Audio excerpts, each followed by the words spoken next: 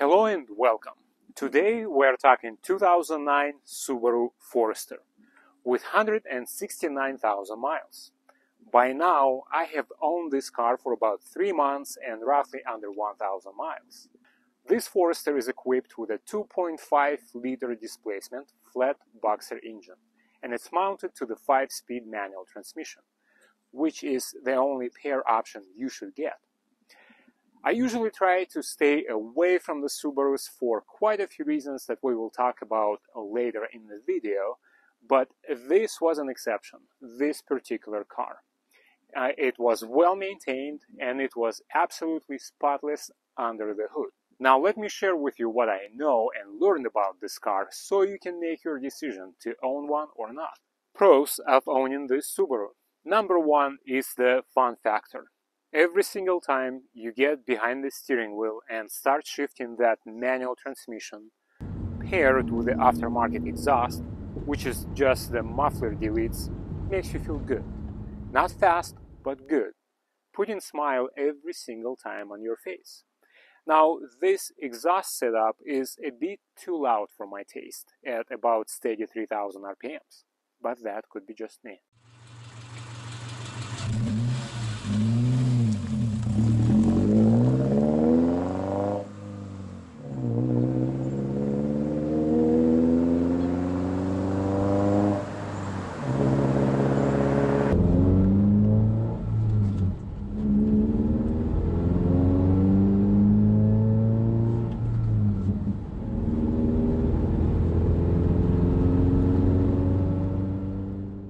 Number two is the durability.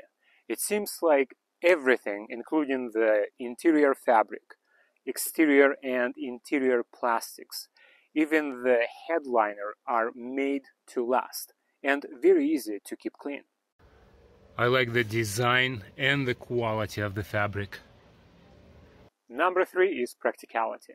This Forester can tow light trailers. It is equipped with a solid symmetrical all-wheel drive system. You can drive this Forester on anything that might be considered as a road. And all of this you can do with high level of confidence in any sort of weather conditions.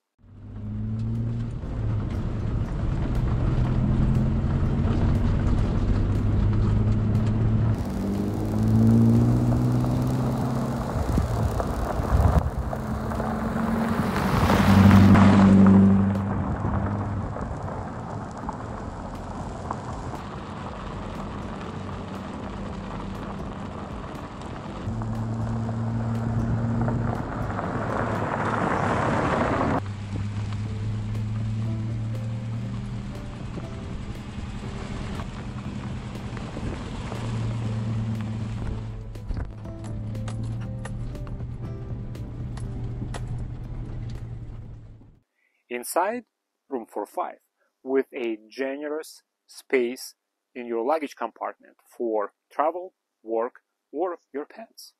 I got about 4 to 5 inches here. Looking from the outside of the size, the way this car looks, you would never expect that there is just so much space in here. Very well done, Subaru. Just pull this little guy and voila. It goes down. And you got a good size loading capacity here. The cons of owning one of these Foresters, and particularly keeping it in such mechanical condition, are all related to the cost of repairs and maintenance. Now remember I told you at the beginning of the video that I've never seen a Subaru this clean under the hood. No oil leaks. Zero. I mean, I've never seen this in the Subaru before. It's so clean in here that you can have a picnic. As most of the problems are related to this 2.5-liter flat boxer engine. They are just not that reliable. Both transmissions, the 4-speed automatic and 5-speed manual, are good, solid, and will serve you well and long. Although the 4-speed automatic transmission is so slow that I would not even recommend getting it, considering that engine is problematic. yet it was the last reliable automatic transmission before the CVT switched to CVT for the Forester. Issue number 1 is the valve cover gasket, which will give up at about 100,000 miles and will cost you between $250 to $300 to replace. Not that expensive. Now, issue number 2 is not necessarily an issue, it's just the way the engine is built.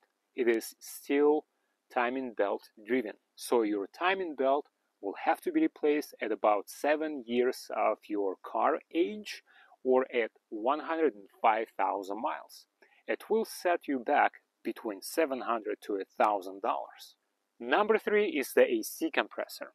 When brakes, spreads the broken particles throughout the entire system, and it has to be rebuilt at about $1,200.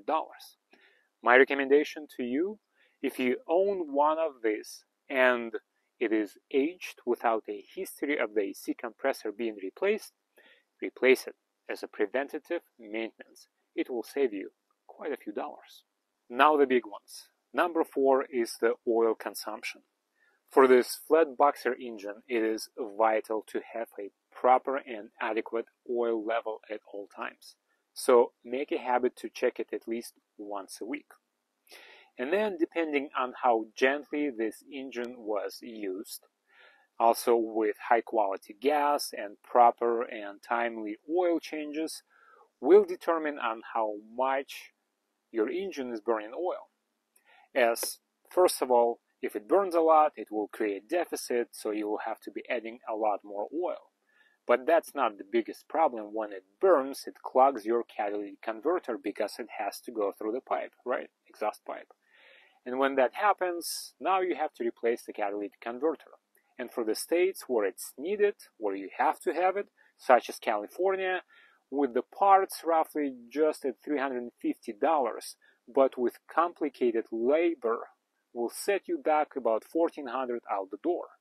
Number 5 is the biggest issue that you might have.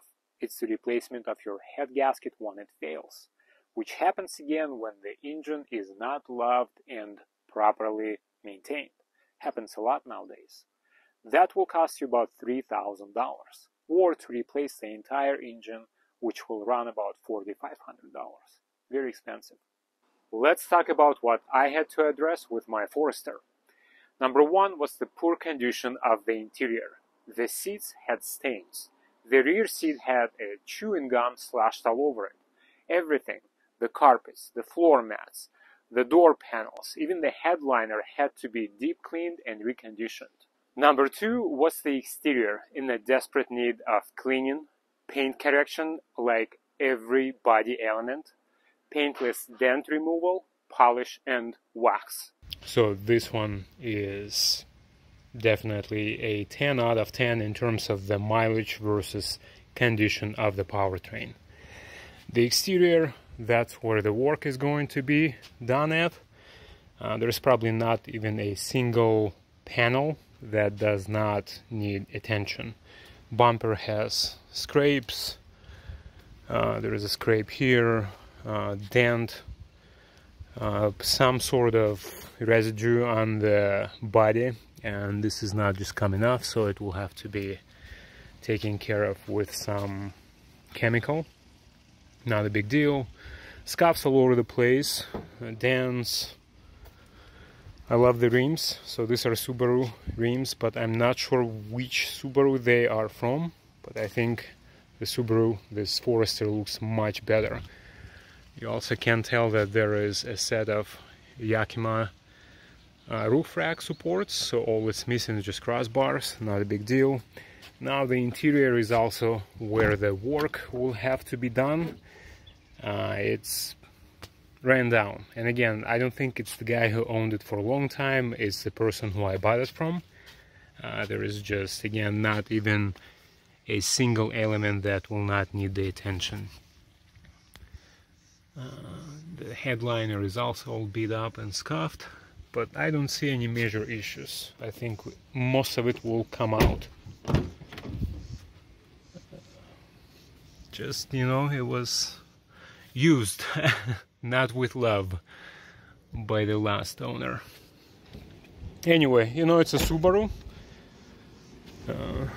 Some sort of animal was scuffing the car here. Even has a little tow package. Here is the exhaust system if you're curious. As I told you earlier, it's just the muffler delete in the back. Very good example of a Forester. Issue number 3 took place at the end of the first day of filming, when I got a Christmas light exhibition in the way of my dash lights, including the check engine, no traction control, and flashing cruise control that I could not stop for some reason. Well, I'm glad it happened to me, not to a person who would be driving this car away. Imagine the shock. I personally did not freak out as much, as all of these 3 lights came on at the same time and while I was driving on the rougher gravel road. But the car was still running well. So I came home, scanned the Forester, and found that there is one insignificant pending code that just could not bring the Christmas early. I decided to simply disconnect the battery, and while doing this I noticed that the battery is not tightened or bolted in its place as tight as it should, and both connectors are oxidized. So I remember I had the same situation with my Mazda MX-5 in the past. I cleaned the connectors, tightened the battery, and started the car to find out that it was not idling properly. And I had the same situation with my 2010 Camry in the past, where the car has to go through adaptation and relearn how to idle again. What do you know? After about 30-minute period, the Subaru was back on the road at 100% functional, for which I was very thankful for. In conclusion, I hope you can still see me. It's getting dark, but most importantly, I hope you can hear me. The above list of cons are the reasons why I try to avoid the Subarus and would not recommend them to be owned by my friends or clients.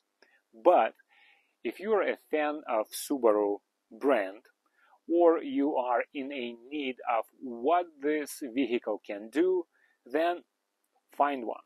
Search for one with good maintenance history, with the mechanical condition that I described above. That is very important, what's happening under the hood, that it's clean, well maintained, and loved. Don't worry about the cosmetics. Cosmetics are very easy and fun to take care of.